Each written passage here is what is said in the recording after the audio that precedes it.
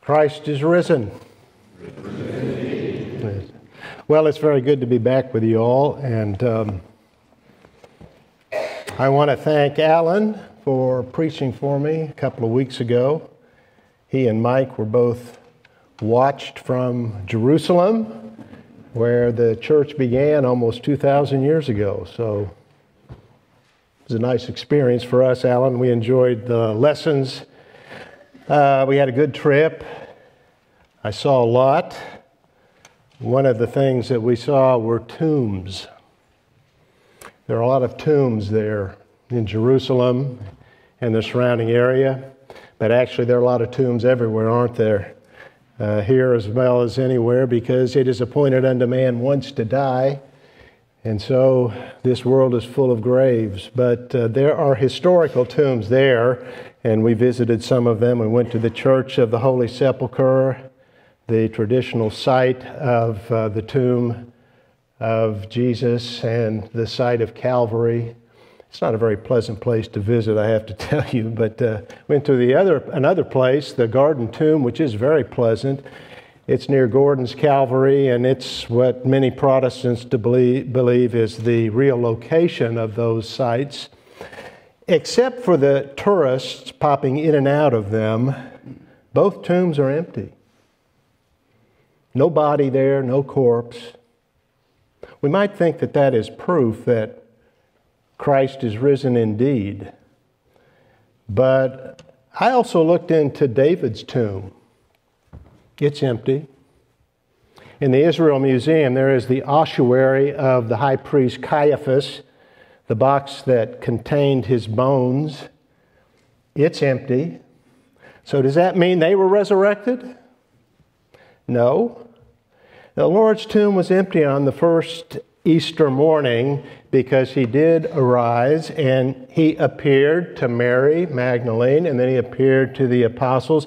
That was clear evidence, indisputable evidence, that he was raised from the dead. But how do we know that that's true? We know it from the Bible.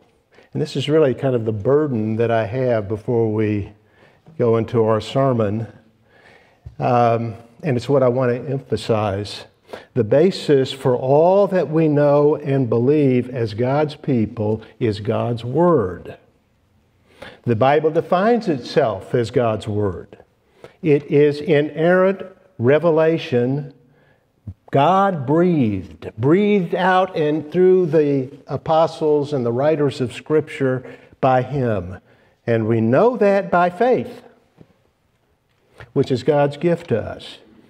It is reasonable, it is rational. The Word of God is alive and powerful, self-authenticating with evidence, but we know this by faith. That's the teaching of the Word of God.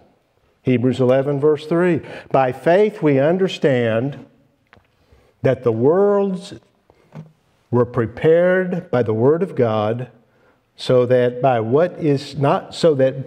what is seen is not made out of the things which are visible. By faith we understand that the worlds were prepared by the Word of God. God's revelation is our starting point. It's where we begin. It is our first principle. The only basis for our understanding of God, of man, of salvation, our only basis for understanding reality. It's our authority. It is self-authenticating and indisputable. Therefore, here we preach it every week, in season and out of season. So let's hear now the Word of God for this Sunday morning, this Easter morning. It's Acts 26, verses 12 through 29. We're coming into the middle of Paul's defense of his faith. He's giving an account of his conversion to an august crowd in Caesarea by the sea.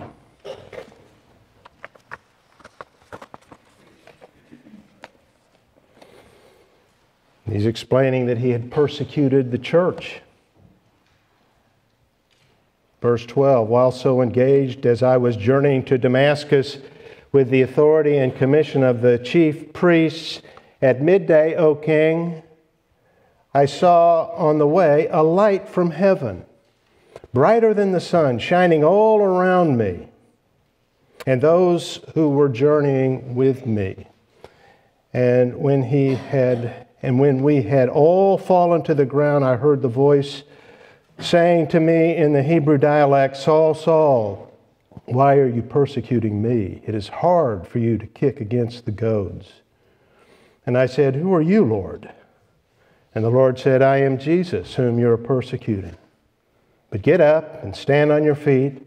For this purpose I have appeared to you, to appoint you a minister and a witness, not only to the things which you have seen, but also to the things in which I will appear to you, rescuing you from the Jewish people and from the Gentiles to whom I am sending you, to open their eyes to that, so that they may turn from darkness to light and from the dominion of Satan to God, that they may receive forgiveness of sins and an inheritance among those who have been sanctified by faith in me.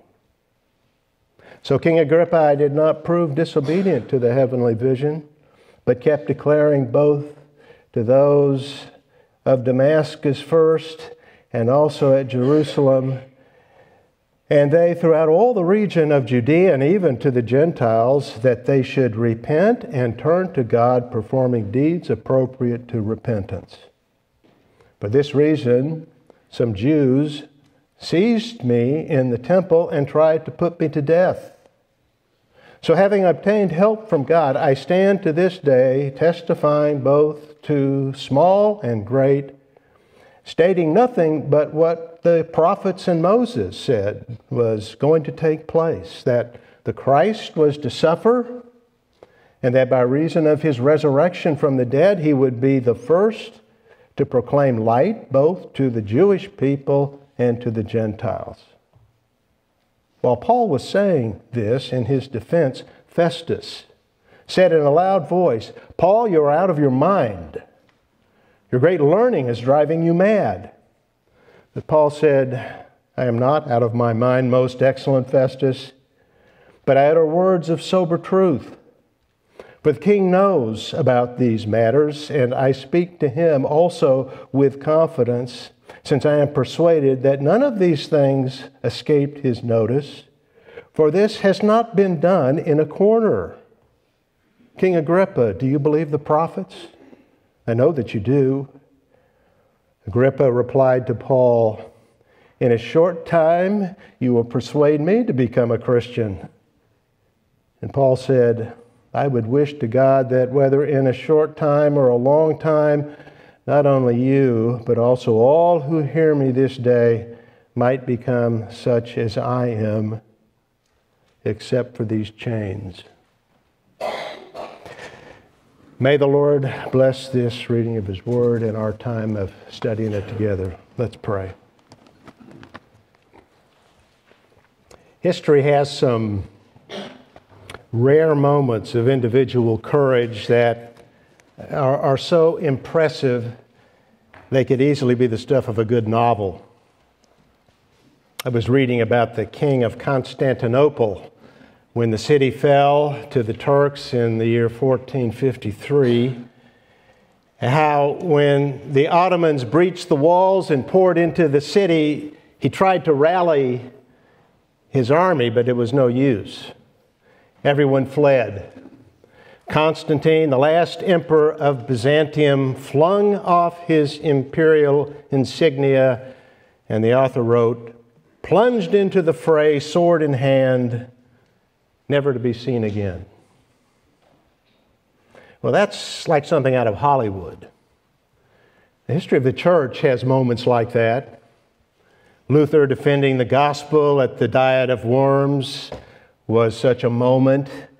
He stood before the emperor of the Holy Roman Empire with his books stacked before him.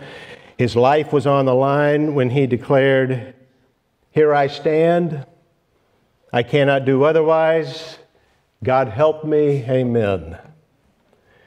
It was a moment of courage.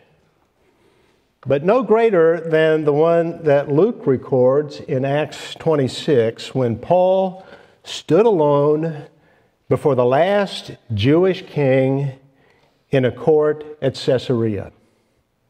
His freedom was at stake. His life was on the line, but he didn't become timid. He plunged into the fray, sword in hand, and he gave the gospel boldly, unapologetically. Now, I don't know what gives men the courage to rush headlong into an attacking army, but I know the source of Luther's courage and Paul's courage. It is the living Christ. It is the resurrection. And that is the very thing that Paul preached that day before the king and the governor and all the distinguished men and women who were present at court. It was a very impressive and intimidating occasion. Luke describes it in chapter 15 of the book of Acts. King Agrippa wanted to hear Paul the prisoner. So the Roman governor Festus arranged it. It began with great pageantry. King Agrippa and his queen Bernice entered wearing their purple robes and gold crowns, accompanied, I'm sure, by sounds of trumpets. Festus came dressed in the scarlet robe that Roman governors wore on occasions of state. The Roman tribunes attended in their military uniforms, escorted by guards with their armor and swords. The rich and influential were dressed in fine clothes. Then into the midst of this pomp, Paul entered. He didn't have a gold crown or gorgeous robe. No trumpets announced his arrival, just the rattle of his chains. He was not impressive in appearance. According to an old tradition, Paul was a small man with bowed legs and a hooked nose.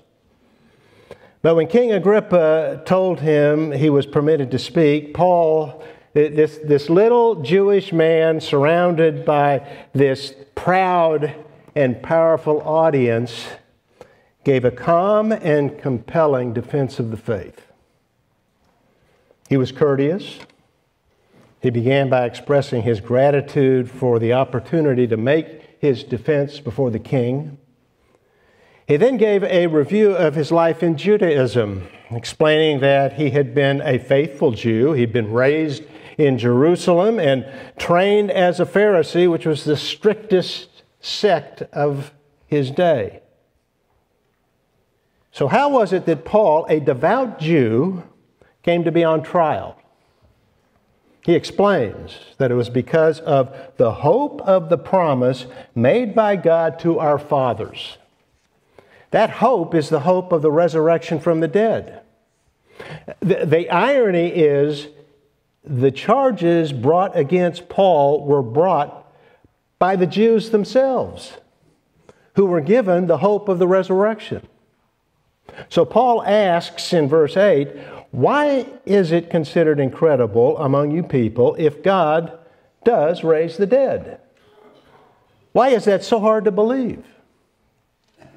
It's really the same question that the Lord asked Abraham in Genesis 18, verse 14. Is anything too difficult for the Lord? In Genesis, that question had to do with Sarah conceiving and giving birth to Isaac, the son of promise, when she was barren. It was humanly impossible, but God can and did do it. And God can raise the dead.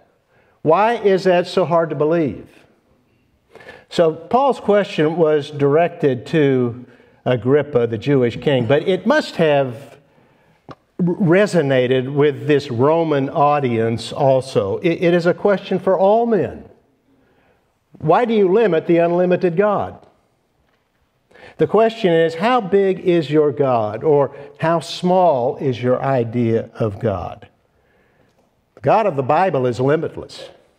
He's all-powerful, all-knowing. There's nothing that He cannot do. He can raise the dead. He gave life to Sarah's dead womb to give her and Abraham their promised son, Isaac. He keeps all of his promises. And he raised his son from the dead. Why is that so hard to believe? That's what Paul preached, the resurrection of Christ, which proved that Jesus is the Messiah, the Son of God and Savior of the world. It proves that when he offered up his life on the cross, he was offering up a sacrifice to his Father, bearing our sins, removing our guilt by paying for all of them, and God demonstrated that he accepted that sacrifice by raising Christ from the dead. It is the demonstration, the proof, that Jesus Christ is God's Son and our Savior, and that is really what Paul's accusers objected to. Paul understood that. He understood it well because he too had opposed it. He persecuted Christians and told Agrippa about it, not only because it was part of his story, but because it was evidence of his message. The change in his life from a rabbi to an apostle, from a persecutor of the faith to a preacher and defender of the faith, is evidence that something significant happened. And what happened was divine intervention. The resurrected Christ appeared to him. He was on his way to Damascus on a mission to arrest Christians, on a mission to destroy the church. And he said in verse 13, "At midday, O king, I saw on the way a light from heaven, brighter than the sun, shining all around me and those who were journeying with me. And when we had all fallen to the ground, I heard a voice saying to me in the Hebrew dialect, 'Saul, Saul, why are you persecuting me?'" It's hard to kick against the goads. That wasn't an hallucination. The light and sound was heard and seen by those with Paul. They all fell to the ground. But Paul realized it was the voice of God and said, "Who are you, Lord?" And when the Lord answered, "I am Jesus whom you are persecuting," Paul knew that Jesus was indeed alive from the dead, resurrected, and vindicated as God's Son. And he believed. Then he told Agrippa that he was made a minister and a witness and sent to the Gentiles. It says in verse 18, "to open their eyes so that they may turn from darkness to light and from the dominion of Satan to God." He was to go tell the world about Christ and the hope that we have in Christ. But the way his mission was stated indicates both the greatness of man's need and the greatness of God's salvation. Mankind is in darkness, spiritual darkness, under the power and influence of Satan. He is the spirit of this age that energizes the world in its rebellion against God and keeps people in unbelief. He blinds their eyes. The whole world is under a strong delusion and doesn't know it. Of course, that's the nature of a delusion. You think you're right when you're absolutely wrong. The gospel is the light that dispels the darkness. It's God's power that liberates the mind to give life to the lost, eternal life. And so Paul's mission was to go to the blind and give them sight, to tell them the good news so that by God's help, by God's grace, they would turn from error to truth, from Satan to God through Christ.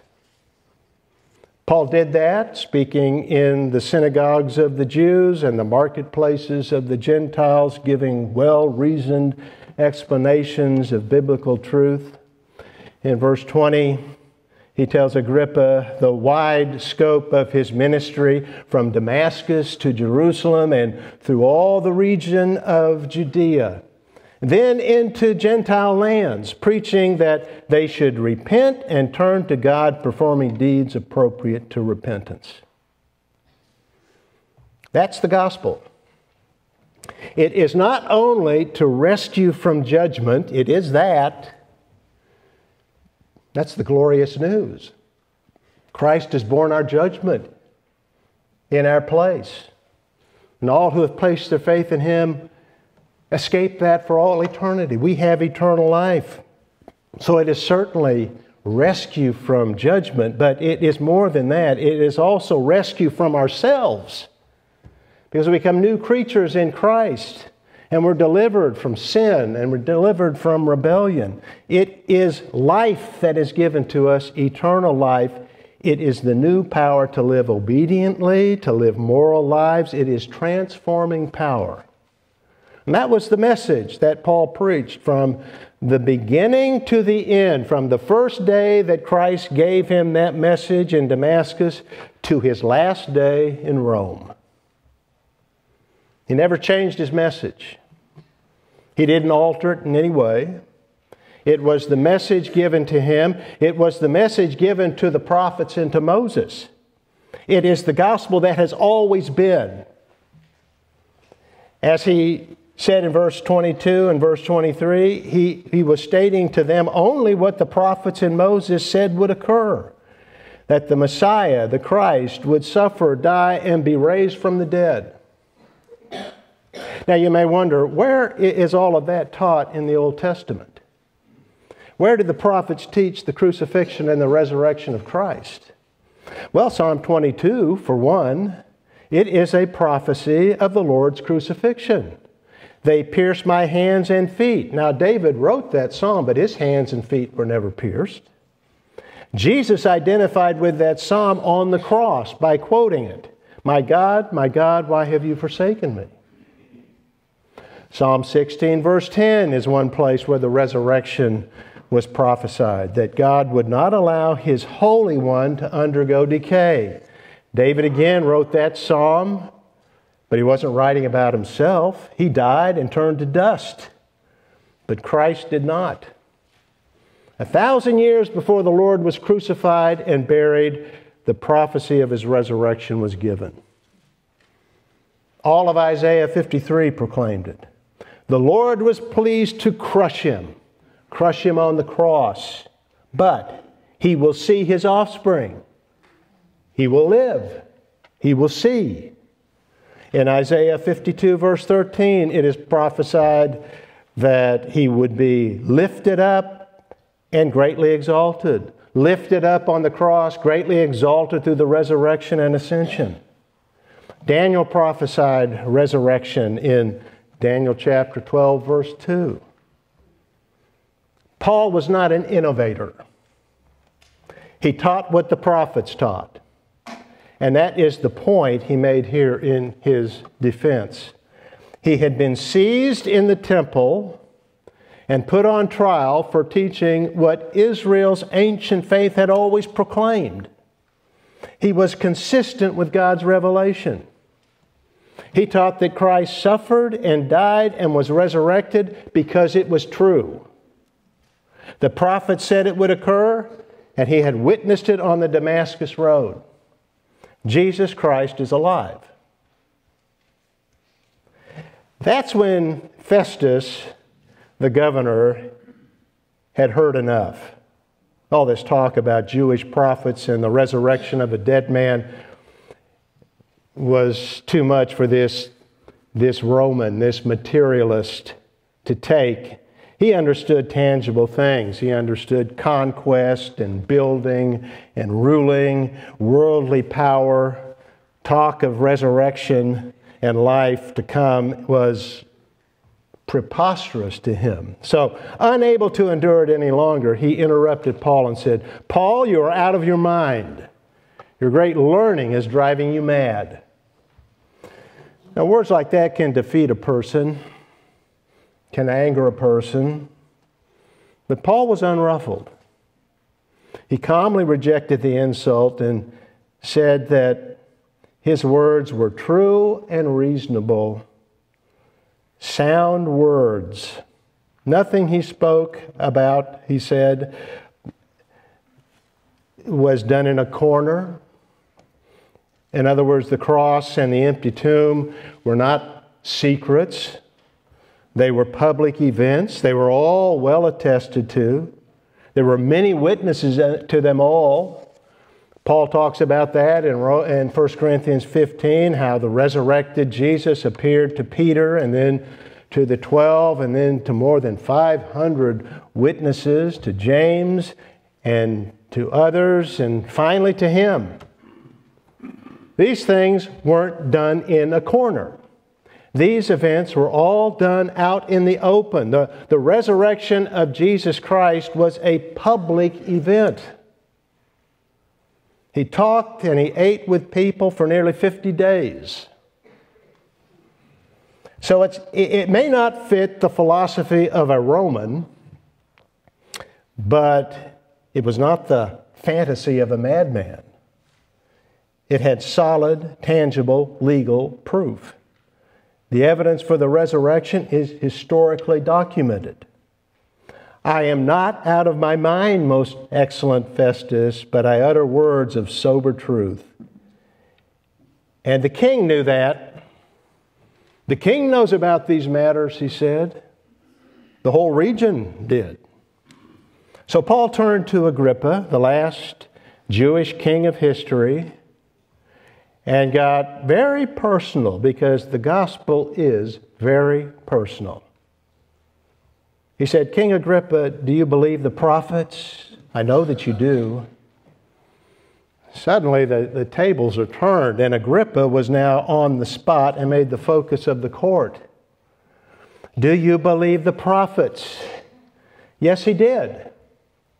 He believed the Old Testament was sacred. He believed it was true. But the question meant more than that. If he believed the prophets, would he believe in the one of whom they prophesied? Would he believe Jesus is the Christ, crucified and resurrected? Agrippa wasn't ready to do that and answered Paul, in a short time you will persuade me to become a Christian. The King James Version gives the poignant translation, almost thou persuadest me to be a Christian, which suggests that Agrippa had really been stirred by Paul's words and was under conviction. Paul, I must confess, I'm being drawn. I'm almost persuaded. Now, I'd like to believe that, but I don't think that was the case. I think more likely, while he was under conviction, deep conviction, his statement was made in jest. It was an attempt to put off Paul and avoid the question. He was uncomfortable and he refused to believe. Now let me say this. It's a very dangerous thing. A very dangerous thing to come very close to the gospel, to come face to face with the gospel, the good news of salvation, and turn away. It never becomes easier to believe. And that was Agrippa. Why? Paul gave a reasonable biblical defense to a man who believed the Bible. His statements were supported with evidence. But still, Agrippa did not believe in the hope of Israel. Paul, I can't go that far. I'm done. Why? I suppose there are a lot of reasons. Agrippa was afraid of being called a madman by Festus. He was afraid of losing his power as king. He was afraid of losing his queen, who was also his sister, Bernice. But ultimately, the why of unbelief is answered by Jesus in verse 18. Spiritual darkness. Men are blind and must be given spiritual sight by the sovereign grace of God. He gives it. He gave it to Saul of Tarsus, just as He gave great power and presence of mind to Paul to stand before this daunting company and preach the truth without fear for his life and liberty. He was every bit as valiant as that emperor plunging into the fray, sword in hand. Earlier I said that the courage of Luther and Paul and others comes from Christ and the resurrection. Paul knew that the God who raised Christ from the dead guided and guarded him. This is real. This is the Christian life. I often say it's a supernatural life. It is. This is real. And Christ, who is alive, lived in Paul through the Holy Spirit. He empowered Paul. Jesus stood trial before hostile accusers himself, and he gave Paul his courage and presence of mind in the same kind of situation. And then the very fact of the resurrection and the hope of the resurrection that we have gives great courage to the believer as we reflect upon it and we understand this life is not all there is. This life is fleeting, it is short. We have eternal life before us. We have heaven before us, and we have the resurrection of the body to come. We have the kingdom to come and the eternal state, world without end. That gives courage. That is the life that every believer in Jesus Christ has. The hope of the resurrection to come, but also resurrection life now. The life of Christ now that empowers us to live well, to do righteousness, and to think righteously. Amen. And because of that, Paul not only had the Lord's power, but the Lord's compassion. He loves sinners and wants their salvation. He secured their salvation. Paul very much wanted salvation for those before him. And while Agrippa deflected an embarrassing question with a clever response, "In a short time you will persuade me to become a Christian," Paul would not be put off.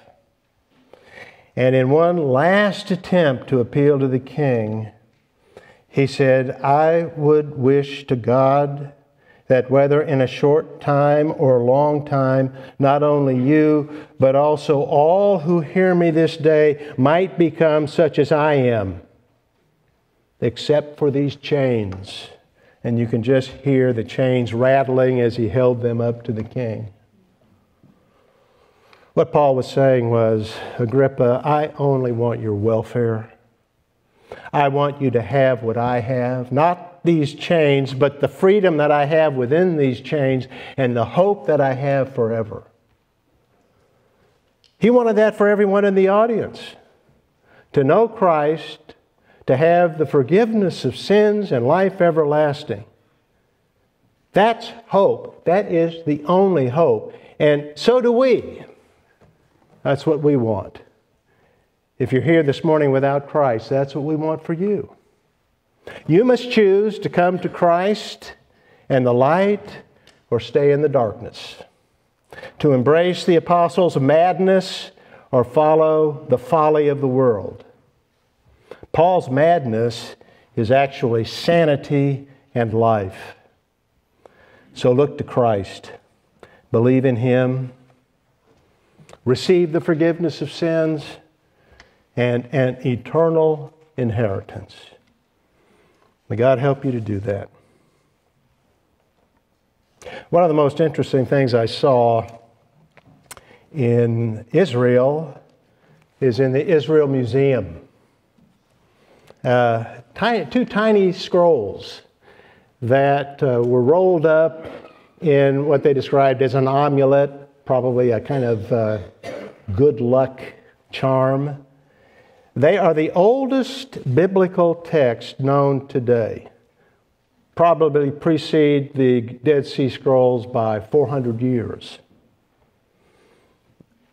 I will conclude this with that prayer. Let's pray. The Lord bless you and keep you. The Lord make His face shine on you and be gracious to you. The Lord lift up His countenance on you and give you peace. And I add, in the name of our Lord and Savior Jesus Christ. Amen.